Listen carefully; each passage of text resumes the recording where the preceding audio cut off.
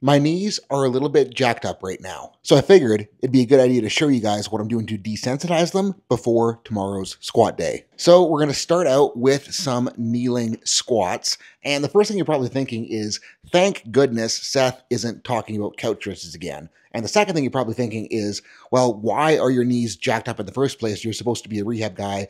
You're never supposed to hurt. And the thing is I make load management mistakes here and there, just like the rest of us. And this week, I was a silly little goose and decided to drastically increase the amount of stair mill volume that I'm doing. And it's not that using the stair mill is bad for knees or that stair mills are dangerous or whatever. It's that when I go from about an hour total of stair mill a week to 2 hours total stair mill a week, it's probably expected, even though I didn't expect it, that something might get a little bit upset.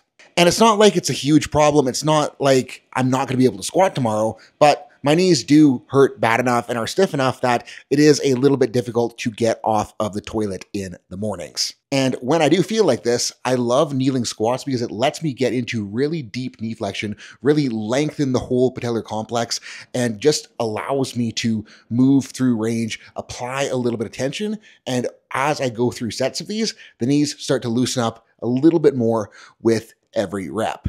And when I'm doing these, all I'm really thinking about is starting at the top, squeezing my glutes hard, then trying to sit back into glute tension as I'm loading for deeper and deeper and deeper down. And once I'm down here, all I'm going to try to do is just relax into stretch, feel a little bit of stretch, feel a little bit of tension.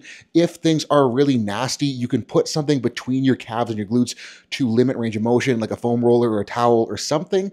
And then the goal will be just to work further and further and further into that stretch as you do more reps. And you should notice that things do start to loosen up. And movement 2 out of 2 that I'm going to run for the knees is I'm going to do some front foot elevated ATG split squats. The reason I'm doing an ATG split squat after the kneeling squat is that this is forcing me to control that knee flexion in a little bit closer to the same movement that I will be actually squatting in. It's going to be a little bit of an increase in load through that big range. And the front foot elevation means that it's not going to be loaded insane enough that it actually turns into work, because I really don't want to be tuckering myself out the night before squats.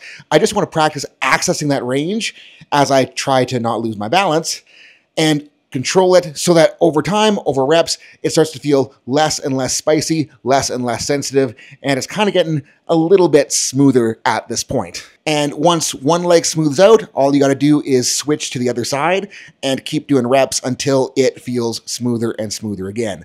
Key points for cueing on these is, number 1, we're going for as much forward knee travel as we can tolerate, which means we are going to let the heel come up a little bit so we can get more forward knee and really load into that knee as much as possible. And as much as possible is going to depend on how your knees feel and how prepared you are, because we don't want to just like force it beyond what we can tolerate, but we do want to get in there in a way that lets us access more and more range as we go. And we're just going to try to get more comfy with accessing that range.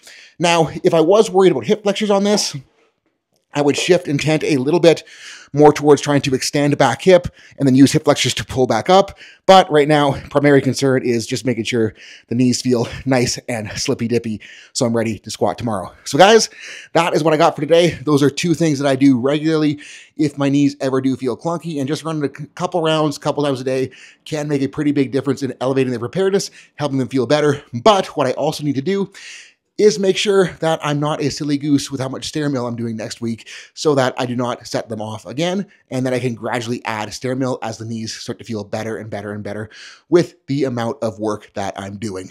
And if you guys are unsure about any of this, drop a comment below and I'll do my best to answer. Or you can hop into the new team activated group on School, where there's going to be a bunch of people just like us, all trying to get better and help each other get better as well.